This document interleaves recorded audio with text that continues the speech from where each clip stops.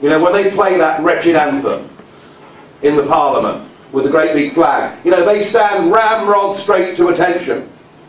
They were busy. I mean, believe this or not, the Liberals and the Greens last week in that debate about Gaddafi want the EU to go to war. Anything to give the EU legitimacy. Anything to give the EU power. They are the nationalists. And they're not small N nationalists, they're big N nationalists. They are damned dangerous people, and we've got to stop them. So. So you have mentioned the United States, but isn't the major difference between the United States and the EU or USSR that the United States have got a constitution that, even though they don't do that much with it, the constitution is limiting the competence of the federal government of the United States. Remember Mr.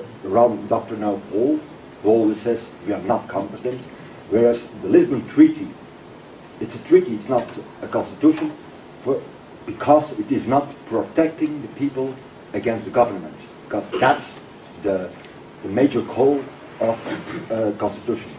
And when I was visiting Ireland before the election there, I understood why they would say no, because they understood very well the EU is gonna put our way of living out of law, and they didn't like that. And hence I prefer having a EU SSR constitution in order to be protected against government, because the present Lisbon Treaty, if I got it right, is self-amending. Yes. This means the EU SSR is competent for everything. Even if they have forgotten it, they just add it and they are competent. And I'm afraid of that. I don't like it. I would agree with your analysis that in the USA, the states in the USA have a far greater deal of autonomy and self-government than the states do within the European Union. That is certainly true. And they have a very well written and very well drafted constitution, which, as you say, protects the rights of the individual.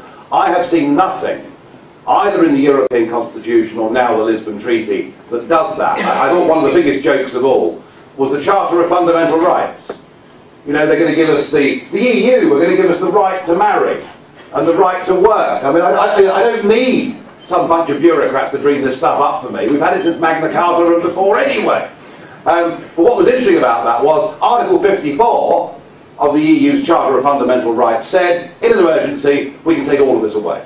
So there was never any intention with the Constitution, nor with the Lisbon Treaty, that we should have any of this. I think the Lisbon Treaty is effectively, you put your finger on it, sir, by saying it's self-amending. It is effectively an enabling act.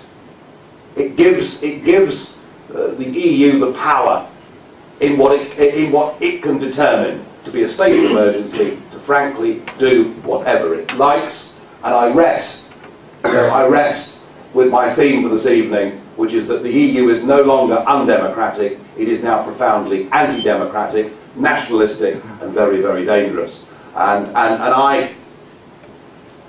again, we all come from different cultures and histories and backgrounds, but I mean, I've been brought up in the United Kingdom to believe that whilst we're far from perfect, one of the things that we've enjoyed progressively since 1215, since the 25 lords threatened to kill King John unless he put in place some proper protections for individuals against the state. I mean, that was the truth of it. They actually would have cut off King John's head had he not done it, and he did it. And we've grown up believing that the presumption of innocence before guilt was vital.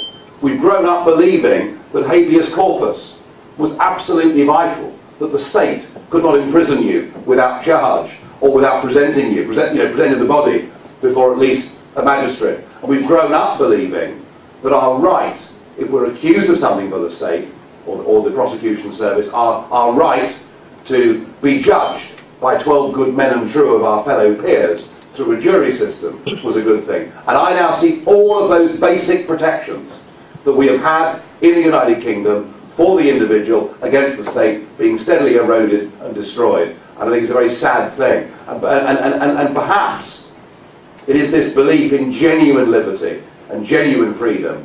Perhaps that's why it's the younger generation, as I mentioned earlier, in Britain and in France and right across Europe. It's this younger generation who perhaps have a rather more, who perhaps nobly have rather more idealistic and optimistic aspirations for the future. It's them that are turning against this European state because they can see it for what it is. So, you as a member of the European Parliament, do you think Turkey will join the Union? Are we able to prevent it, or do you think it will happen anyway? I've got a bet. I've got a €20 bet with the Turkish ambassador to the European Union that Britain will leave before Turkey joins. So we'll have to see. I mean, you know, in answer to this gentleman here earlier, I touched on Euro-nationalism. You know, why is Europe wanting to admit a country, 98% of which is in Asia? You know, and we've even heard Barroso in some of his in some of his wilder rantings talking possibly about Israel and bits of North Africa joining the Union. They want to build a global power. That's what it's about. I'll tell you a little story about that. It's perhaps a bit of a story against myself, because I should behave better sometimes, but there we are. And it wasn't long after I'd been elected, back in '99, and I was hopping in a taxi to go out to the Brussels airport, and they put with me in the car a German MEP called Elmar Brok. And Elmar Brok, great big fat chap with a bristling moustache, just been done for tax evasion in Germany, but the European Parliament have decided that's okay. That's okay, he can claim immunity. And Elmar Brok has been for 20 years a member or chairman of the Foreign Affairs Committee in the Parliament. He's a very influential Euro-federalist. A man who, of course, coming from Germany, could never ever talk about his own country because of their guilt about the past. But Elmar Brok is ramrod straight, you know, to that European anthem. Anyway, I'd only been there a few weeks, got in the car with Elmar Brok and off we went, and there was an absolutely stony silence. And Brok sort of kept looking round at me and objecting to the fact that I'd even been born, I think. You know. And Elmar Brok said, "You're ruining everything, you're ruining it!" I said, "No, Mr. Brok.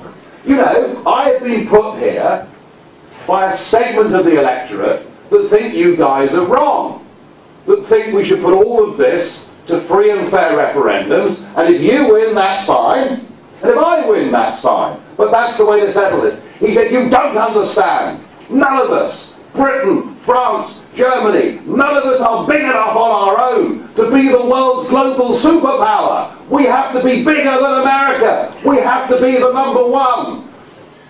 And it was wrong of me to say to a German, "I bet your grandfather said things like that." I couldn't help it. I just couldn't help it.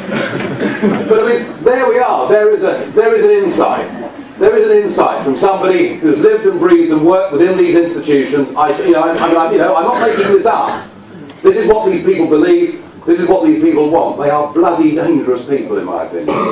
Right, okay, so I have a little question. Imagine one day, to make it easy, a new country in Europe, for example, Flanders, in a couple of years. Yes. I hope so. As long as 2 years, you think, yeah?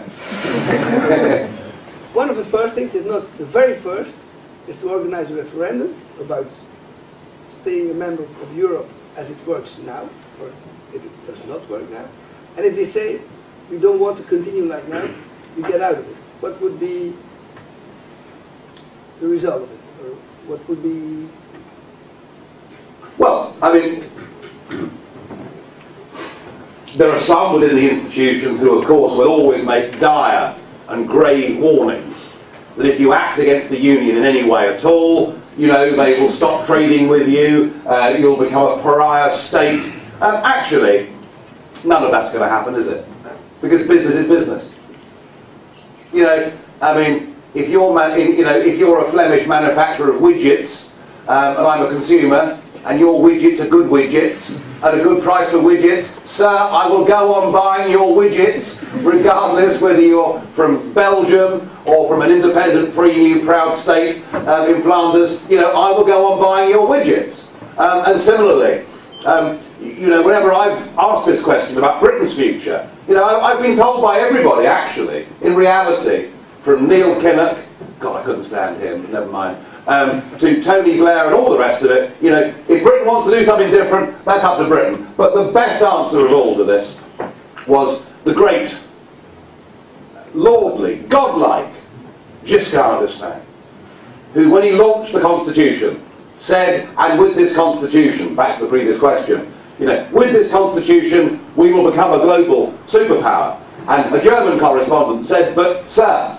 a foreign policy, a European army, a European navy, the British will never accept this. And Giscard said, what the British need to understand is that unless they accept this Constitution, straight treaty, they will be relegated to the status of a country like Switzerland.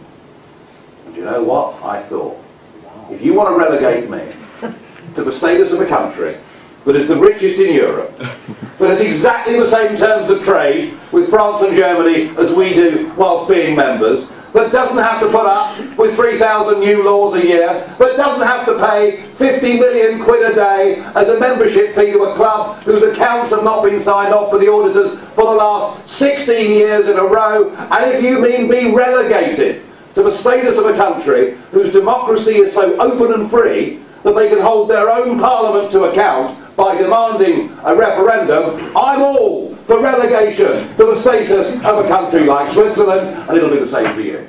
Good, thank you. I'm done now.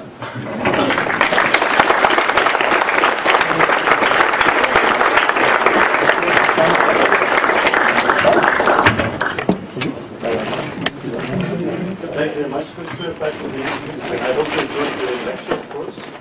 But I have to add something. You said before that it would be more than likely that you should not receive only doctorate from our university, but I have a little surprise for you. Oh, Lord. Oh, gosh. We just made one, and in fact we give you sort of product gift, and maybe you'll put it somewhere in the old archives, and maybe some years maybe you'll remember that you bring it to Ghent.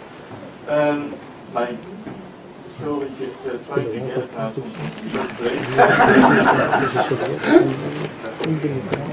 Meanwhile, I'll also tell that after the lecture you'll have a little pint in the Kapitelhuis. I think you all know the location.